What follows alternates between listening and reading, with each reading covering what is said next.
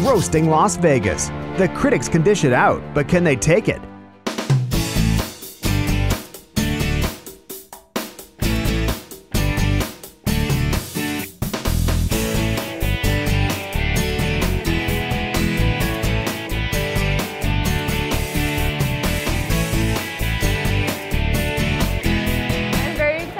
All the chefs become roasted. I think it'll be fun to hear what the chefs around the city have to say back to them.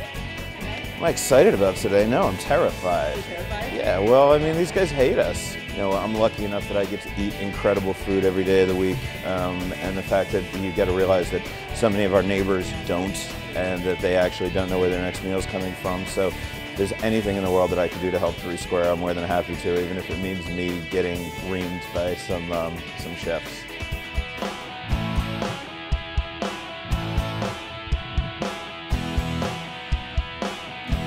You know how many chefs would give a testicle to get up here and berate you?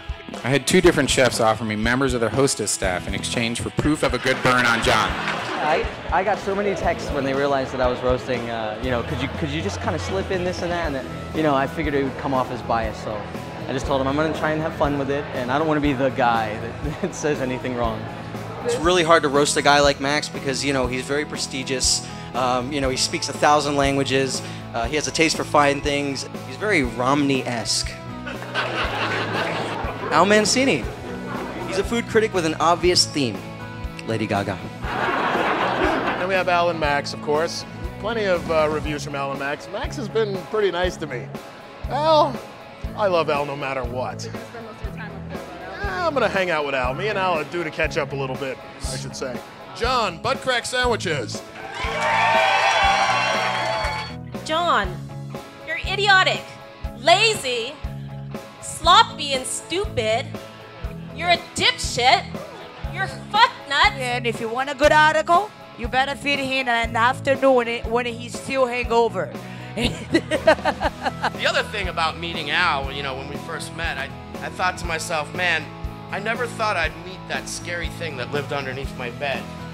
Oh, I love Three Square. I always try to contribute as much as I can whenever there's any type of monies or anything that are being collected for Three Squares. Then he goes, and pepitas. Why didn't he just call them pumpkin seeds? Max, because I'm a fucking Latin fusion restaurant. So we get to use those type of words. Incredible chefs. I thought they put a lot of time and effort into it, and they were just mean enough that I don't have to go home and cry. The room was full. Every dollar Three Square raises is 3 meals for kids. What more can he ask for? Raise some money for the kids, you know? We all care about the quality of life in this community, people having good food, good fun, the entertainment. There's no better community in the world than Las Vegas. Incredible night of entertainment. I laughed my butt off in the audience. Great. Missed the roast? Don't miss out on the next big event everyone's talking about. Join us at the Palms Pool and Bungalows Thursday, September 26, 2013 for Dish Las Vegas and Raise a Fork to End Hunger. Brought to you by Three Square. Working together, we serve hope.